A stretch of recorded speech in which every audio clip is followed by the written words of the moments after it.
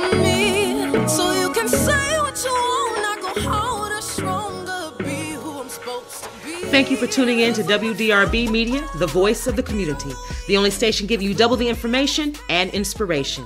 You're listening to Our Voices Radio, and I'm your host, Nichole, the creative midwife, trained, willing, and able to help you discover your creative voice and birth it for the world through whatever medium you choose to use. The sponsor for today's show is Our Voices LLC, a writing and editing consulting firm and entertainment studio ready to help you tell your story your way. For more information, email at ourvoicesllc@gmail.com.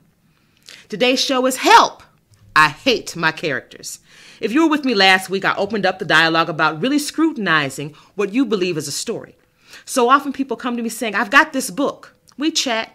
I may have read the manuscript, but in the end, it isn't a book. Instead, it's great fodder for a book to become. Many people believe they have a great story, but it's missing some ingredients. Today, we're going to discuss one of those ingredients, and that's how to make your characters memorable. For my writers who struggle with their characters, ask yourself a few questions. Are the characters cliched, stereotypical, flat? I'm going to give you some pointers on how to make flat characters full, weak characters strong. So let's discuss it. What makes a good character? The first thing I would say is a character with a definite point of view. You want characters to be able to have a particular way they see things, and they act in that way all the time.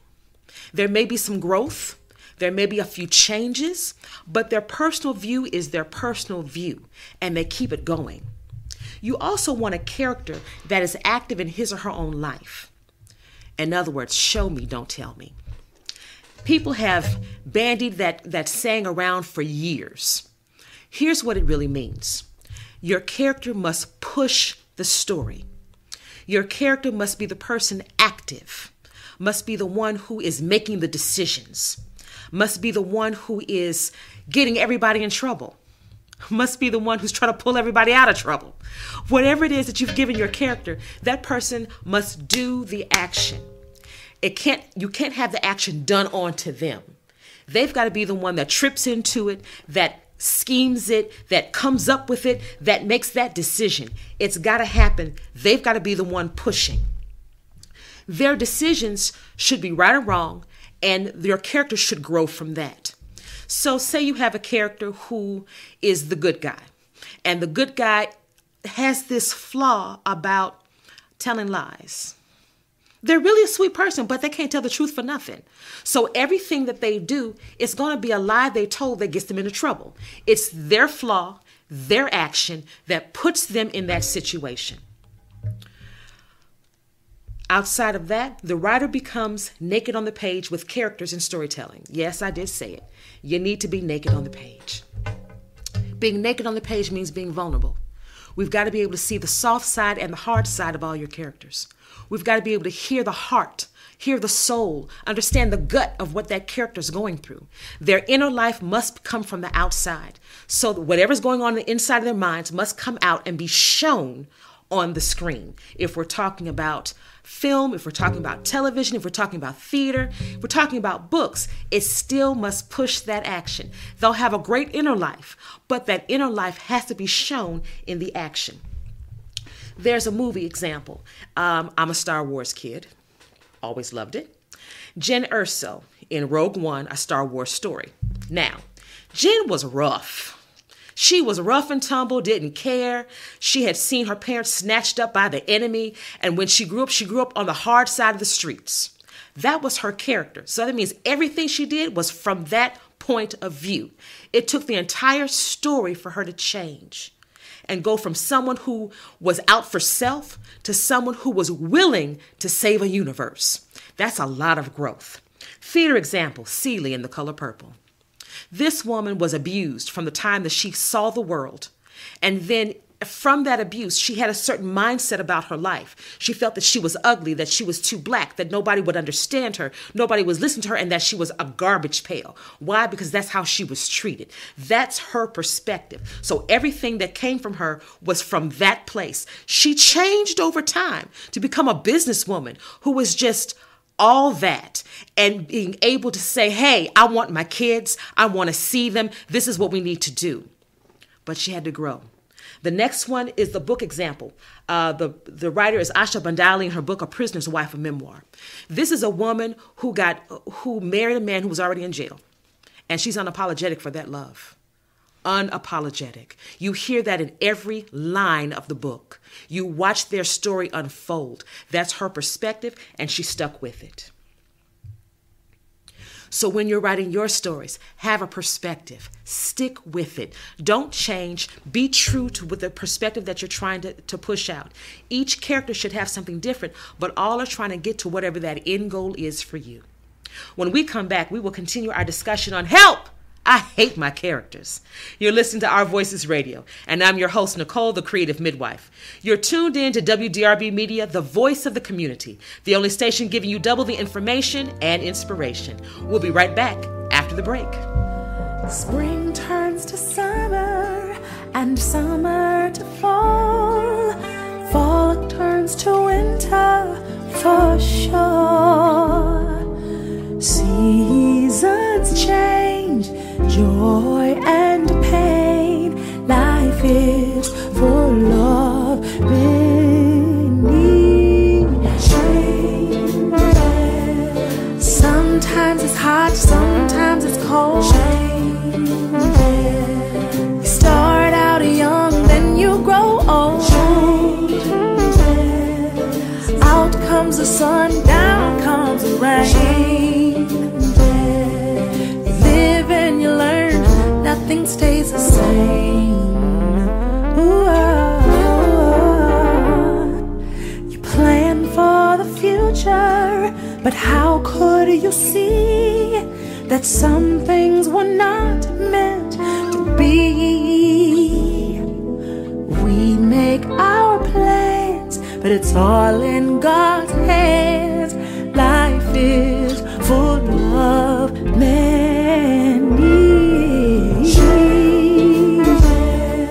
Sometimes it's hot, sometimes it's cold.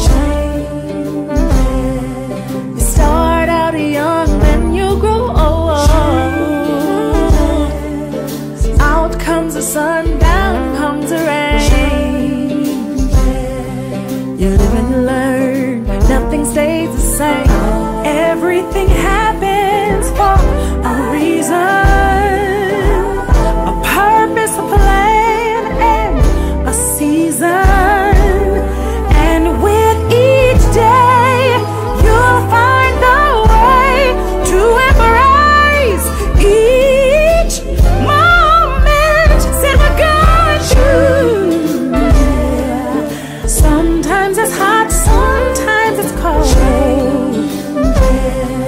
You start out young, then you grow old. Out comes the sun, down comes the rain. You live and you learn, nothing stays the same. Just like the weather, things are gonna get better. So until then, keep yourself together. Woo!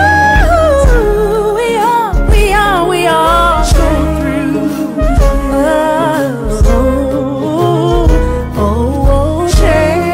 Changes. We gotta go through them, yeah. Things don't stay the same, they don't stay the same. We go through change. Yes, we go through changes. It's gonna be alright.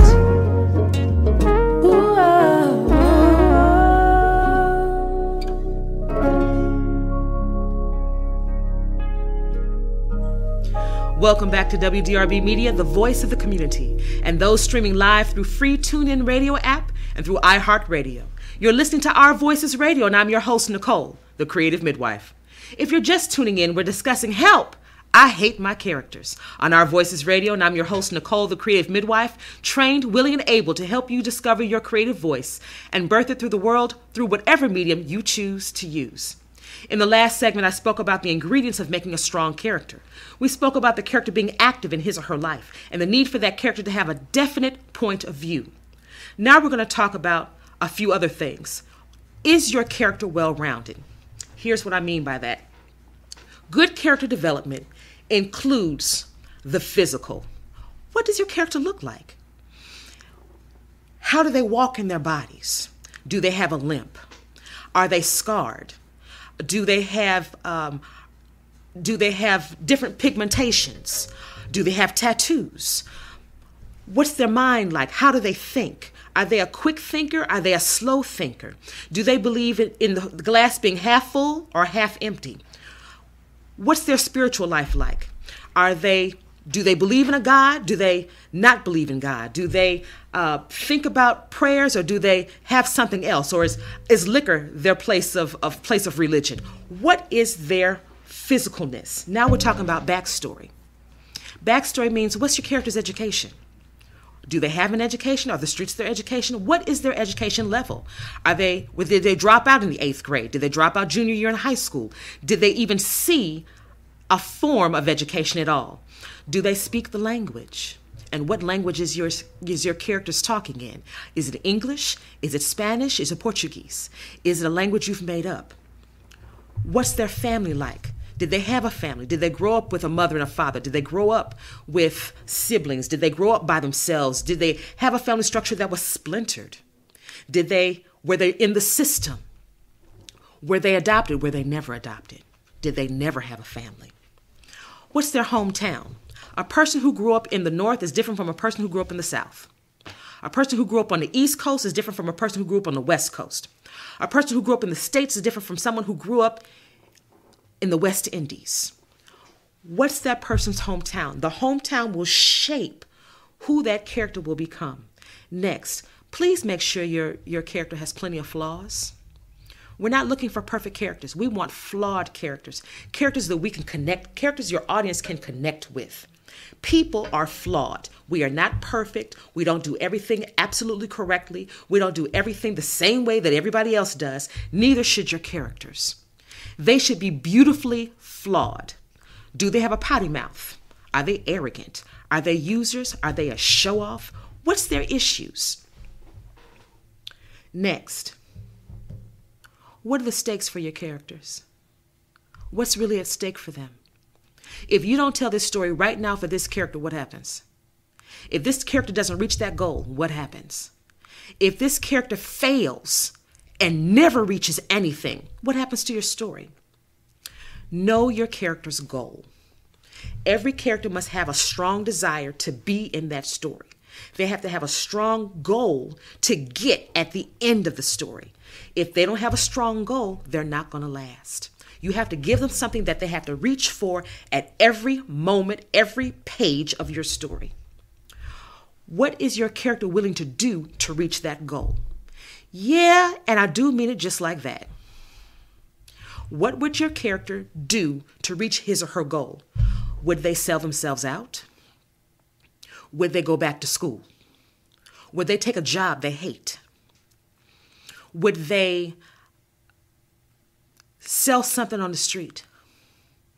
Would they feel guilty about it later? What is your character willing to do to get the goal?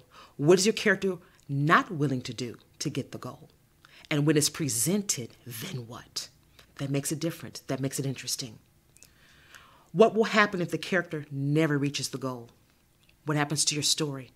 What happens to their life in your story? What happens to their life with the other characters that you've created? If you have a character that doesn't reach the goal, how does that impact the other characters?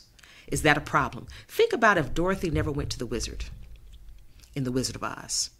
Think if Dory stopped halfway through. The lion wouldn't get any courage, the Tin Man wouldn't have a heart, and the Scarecrow wouldn't have a brain. All because Dorothy stopped. What happens to the other characters that you've orchestrated? What happens to them when stuff stops? A question that I'm always asked is knowing the inner life of a character important? Absolutely. You need to know how your character thinks. You need to know how your character feels. How they think, how they feel will then inform what they do. if you don't know their inner life, if you have no idea that when they mess up, they call themselves stupid every time, if you have no idea that every time they make someone else mess up, they yell, yeah, that's a whole different perspective. You've got to know what they're truly thinking to know what it is that they're going to do next. Now, I can hear some people say, hey, I think a lot of things and I don't act on them. In drama, let them act on it. Let them do the things we would never do. You know what I'm talking about. You have that conversation with your boss, and you know straight up that that person's lying. And inside you're screaming, liar! But you'd never say it because you want your job. Now, Sandra Bullock sits across her boss with her legs crossed, and she knows that the man is lying, and she goes, you know what, you're lying. And you know how I know you're lying? Because you do this, this, this, and this every time you lie. Look at that. Your eyes twitching now. But that's Sandra Bullock on the screen saying the things that we want to tell our boss on a daily. But she gets to say it on the screen and get paid for it. We would get fired. So you want to be able to find out what's your character really thinking, because that's where the fun dialogue comes from. That's where the fun action comes from. Say you're sitting across someone who has been a bully your entire life, and you're meeting them at their high school reunion, and they're still a bully. Only this time you've learned karate. This time you've learned karate. And this time they're acting a rip-dang fool. So instead of being nice and being the doormat, you grab that person by the scruff of their neck, yank them down on the floor, and just say, what do you got for me now? All crazy. Would you do it for real? No, but your character can. After the break, we'll wrap up our discussion on Help, I Hate My Characters. You're tuned in to WDRBmedia, the voice of the community, the only station giving you double the information and inspiration. Don't go anywhere, because we'll be right back. Vaughn, I know we're not supposed to sing this tonight, but I keep hearing this. And after all that I've been through, I've got a story to tell you. He wouldn't let the devil consume me, because God knew he could use me. And God is no respecter of person. What he's done for me, he'll do the same for you. God is no respecter of person. What he's done for me, he'll do the same for you. Listen, because he's giving you the same grace. God is giving you the same grace. God's giving you the same grace. I'm talking about that Daniel grace. Same grace. Put your hand on your neighbor's shoulder. Tell him, God is no respecter of person. Tell him what he's done for me, he'll do the same for you. God is no respecter of person. What he's done for me, he'll do the same for you. Because he's given you the same grace. I needed to release that tonight, so some of you would understand that even though you are in the fire, the same grace that he gave Shadrach, Meshach, and Abednego is the same grace that God has given you. What is that, Bishop? What is that grace, Bishop? You're going to be in the fire, but when you come out, you won't smell like smoke. You're going to be in the fiery furnace, but when you come out, you won't look like what you've been through.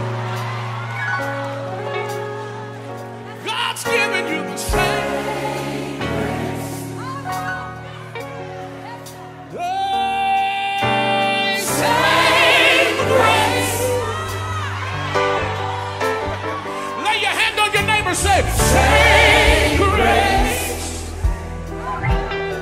Tell him, say, cause he's giving you the same grace. Somebody wave your hands in the room, just say, same grace. Same grace. We going up one more time, Vaughn. Y'all raise it again. Same grace. Last time, say, same grace. Now lay your hands on your neighbor's shoulder and tell them this. There's a grace on my life to release the glory of God. There's a grace on my life to release the glory of God. Somebody say it. There's a grace on my life to do what? To release the glory of God. There's a grace on my life. There's a grace on my life to release the glory of God. We sang that last night. I ain't supposed to be singing it tonight, but I felt like somebody needed to hear it tonight.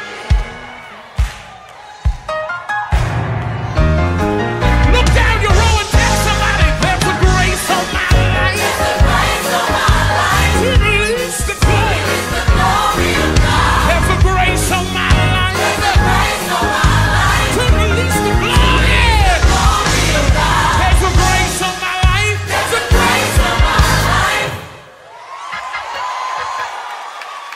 I used to have a curse on my life, but now I got grace on my life. There's a grace on my life. There's a grace on my life. We got to move because we got church in the morning. Say, there's a grace on my life. There's a grace on my life. And after all that I've been through, I've got a story to tell. Welcome back to WDRB Media, the voice of the community, and those streaming live through free TuneIn radio app and through iHeartRadio. You're listening to Our Voices Radio, and I'm your host, Nichole, the creative midwife. If you're just tuning in, we're discussing, hey, I hate my characters, on Our Voices Radio, and I'm your host, Nichole, the creative midwife, trained, willing, and able to help you discover your creative voice and birth it for the world through whatever medium you choose to use. In the last segment, I discussed the importance of creating memorable characters. If you want a story that people remember, create characters your audience won't stop talking about. This means writers invest time in the characters' backstories, storylines, assets, and flaws. You raise the stakes, give voice to the character's inner life. Quick tip: if a character still won't fully show him or herself, flip the gender, flip the age, change the year, change location. Do something to shake that character out of his or her doldrums. Change ethnicity. You'd be surprised what a little flip of something essential will do to the life of a story. I once was writing a character, a bad guy, general, and I was writing that character as a man. I couldn't get it. The character did not work for me. I tried and tried and tried, and quite frankly, the character sucked. There was nothing I can do to make that character sing. My teacher said, change the gender. I said, do what? He said, change the gender. I made that person a woman, changed the whole life of my story. Now the general is, she tears it up on the screen, and she makes me enjoy just how bad she really is. And for a villain, she's the kind of villain I'd like to have lunch with across the room, and we're separate tables, and we can still have conversation. She's that kind of character. It's like Hannibal Lecter. You want to have tea with him while he's still in a cage 100 feet away from you. But it's those type of characters that are memorable. Those type of characters that make you go, wow, I want to see that story again. Bottom line is this: build out your characters. Make them rich, make them interesting, unforgettable. Know them until you see them sitting next to you at the kitchen table. Talk about them until they become your best friend. Or not, just depending upon your conversation. Okay, you know what's next. Bookshelf. That's right, more homework. So this time, I'm recommending The Art of Dramatic Writing, its basis in the creative interpretation of human motives, by Leos Egri. I know, I'm going to say that again. The Art of Dramatic Writing, its basis in the creative interpretation of human motives, by Leos Egri, L-A-J-O-S-E-G-R-I. This book is a classic. It gives insight to the human condition and gives writers direction into how to build a human being that grows over time and over the course of the story. What you want to do is you want to start with your character at one place. And if these are your main characters, you want them to have a 180-degree turn. So they're not at the same place where they began in the story. They've actually made a complete and beautiful arc. Now, every character doesn't make the 180-degree arc, but I believe every character should have some type of change. I'm not a person who likes flat characters. I prefer whole characters. Even some of the quote-unquote throwaway characters, there's got to be something that makes them different and makes them interesting and makes them memorable. They may not have a 180-degree turn, but they can move about 5 degrees. They can move about 20 degrees. They can definitely move, and that's what we want. Join us next week as we continue our discussion with I Got a Story, Now What's the Medium? Thank you, everyone, for tuning in. Continue to tune in every Friday at 2:30 p.m. Please remember to connect with me by going to WDRBmedia.com. Click on the Radio Shows tab and go to Our Voices radio page. Also, if you want to be a guest on the show or want free advertising, reach me at my website at NicholeMPalmer.com. That's NicholeMPalmer.com. You've been listening to Our Voices Radio, and I'm your host, Nichole, the Creative Midwife, on WDRB Media, the voice of the community, for double the information and inspiration.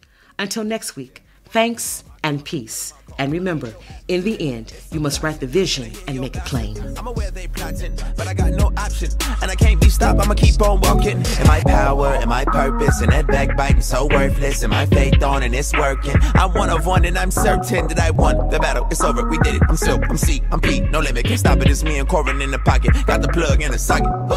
They told you that you couldn't do it cause you're washed up. Ain't like them bad girls said you should get your sauce up. But I got this plan and you might not understand. I'ma go hard as I can, and I'm gonna be the boss of it. And just watch me do this, put no limits, only swag on it. Walk right up to the front where I belong and brag on it. Go to the top, I'ma give it all I got. Might take a lot, but we ain't gonna ever stop. I do believe I'm something special, can't take that from me. So you can say what you want, I go harder, stronger, be who I'm supposed to be.